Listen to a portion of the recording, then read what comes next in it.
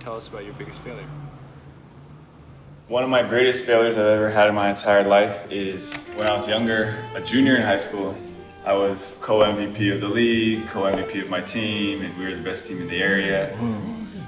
I remember just getting a big head. I was arguing with my high school coach. I just wasn't that coachable. You know, occasionally I would get kicked out of practice or he would make me sit out of drills.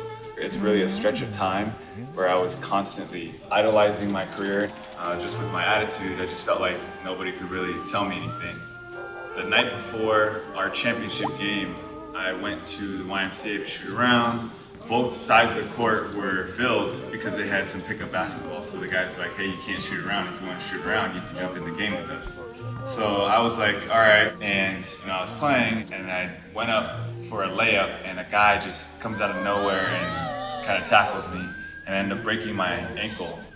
And so I ended up missing the championship. I missed the rest of the playoffs after because that was section championships and then there was the state championships. So I missed all of that and I had to watch my team play. You know, I told myself like from that point on, I'll never take the game for granted. I will never not work hard and that I would never be the arrogant player that nobody could approach or coach. So that was a big turning point in my life because it really made me go from, hey, I think I made it, or I'm just gonna coast, to really finding new levels and new depths of mental toughness and of drive.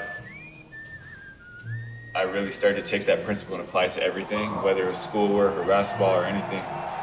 Now I just have a much better balance of perspective in life, and that's why today I really enjoy my life, I really enjoy my career.